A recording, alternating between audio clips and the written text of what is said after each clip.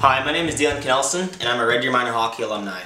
I grew up in a small town in northern Alberta, and I had always dreamed about playing AAA hockey.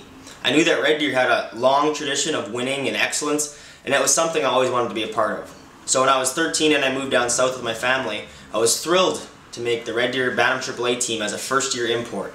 It was there that I got my first true taste of playing elite hockey, playing with stars such as Colton Sevier, Paul Postma, and Brandon Sutter, just to name a few. In my second year Bantam, we won the league championship, and that feeling of being on the best team in Alberta is one that I'll never forget. I had never been so proud to be a Red Deer Bantam AAA Rebel. When I was 15, I played for the Red Deer Optimist Chiefs, and from there went to play Junior A with the Drumheller Dragons as a 16-year-old.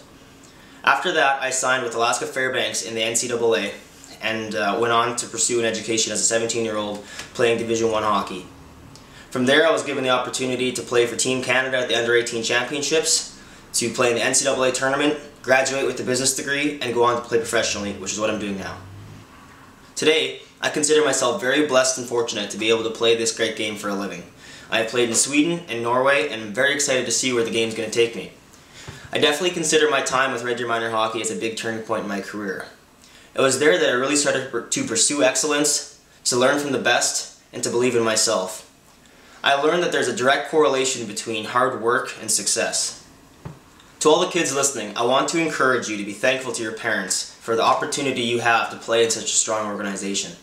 Work hard, enjoy every second, and take advantage of every opportunity you have to be your best.